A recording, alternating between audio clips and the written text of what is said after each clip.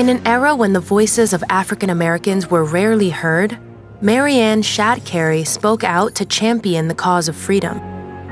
Ann was born in Wilmington, Delaware in 1823 to parents who helped enslaved people escape in the secret network called the Underground Railroad. From a young age, she was a supporter of the anti-slavery movement, but she was frustrated at the lack of progress made by its leaders. In her 20s, Ann wrote a letter to American abolitionist Frederick Douglass, stating that to improve the lives of Black Americans, we should do more and talk less. Douglass published the letter in his prominent anti-slavery newspaper, the North Star. In 1850, Congress passed the Fugitive Slave Act, making it illegal to help someone who had escaped from slavery.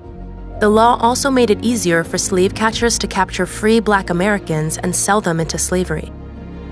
As free Black Americans and supporters of the Underground Railroad, Ann and her family feared for their safety. So they moved to Ontario, Canada. But Ann did not give up her activism. In 1853, she founded Canada's first anti-slavery newspaper, the Provincial Freeman.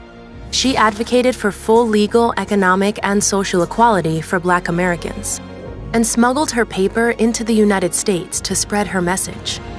She also encouraged other Black Americans to leave for their own safety. This was a controversial position in the abolitionist movement, and made Ann an outlier among her peers. With the outbreak of the Civil War, Ann moved back to the U.S. and worked as a recruiting officer, enlisting Black soldiers and helping to secure a victory for the Union. After the Civil War ended, she advocated for the rights of African Americans and marginalized groups for the rest of her life. Ann Shadd Cary exemplified the critical role Black women played in the fight for freedom and equality.